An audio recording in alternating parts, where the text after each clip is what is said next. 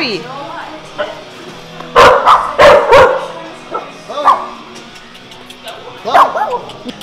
Chloe.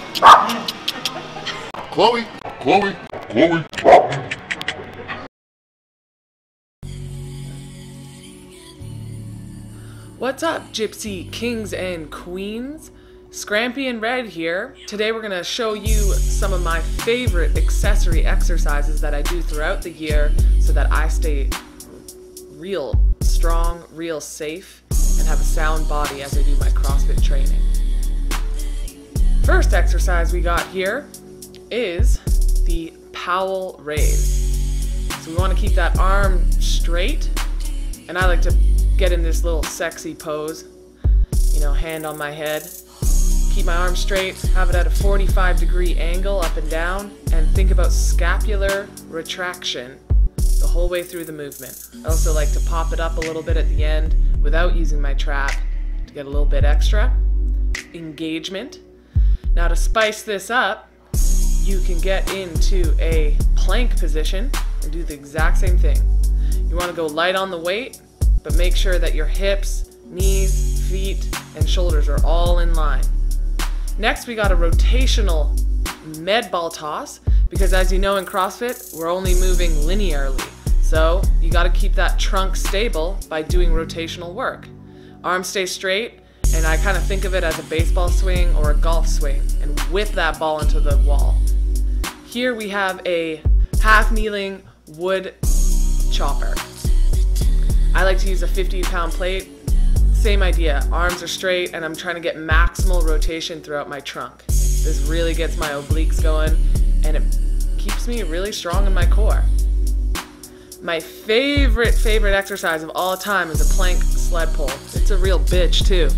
You load up a sled, get a long strap or rope if you can, and you're gonna be in a plank position and get a full pull on that rope all the way to your belly button.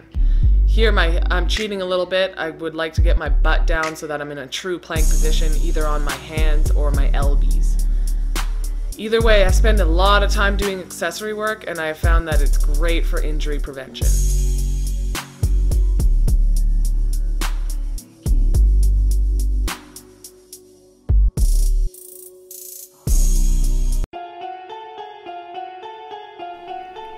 Whoa, what do we got going on here? How's it going, guys? Scrampy here. Just got out of surgery about 5 days ago, and thought I'd get a little workout in. Can't be sitting around taking pain pills turning into a piece of shit. Figured I'd get in the gym and get moving. So, first thing I'm doing here is jumping on one of these bikes. Trying to avoid these things trying to hit me in the dick, but just trying to get a nice little cycle on and get a nice little sweat going. Did about 20 minutes of that. Next thing we're doing here is some squats. Nothing too crazy, just 3 sets of 20 squats.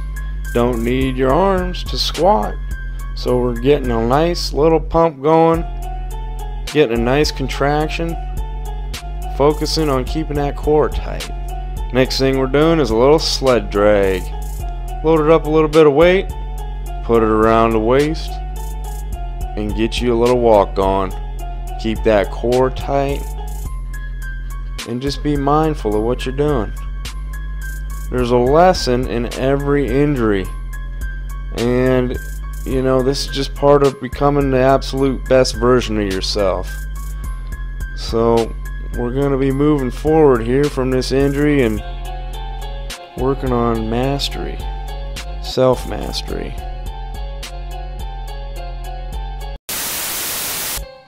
Thanks for watching, guys. Subscribe for more.